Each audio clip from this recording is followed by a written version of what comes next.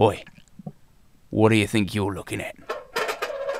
Belly fat can cause type 2 diabetes. You see, all our cells need glucose, a type of sugar, in order to function happily.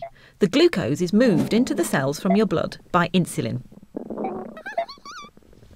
Oh, hello. Don't mind me.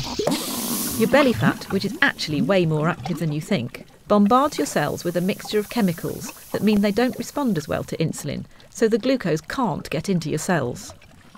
This is called insulin resistance. This is not good news for you at all, is it?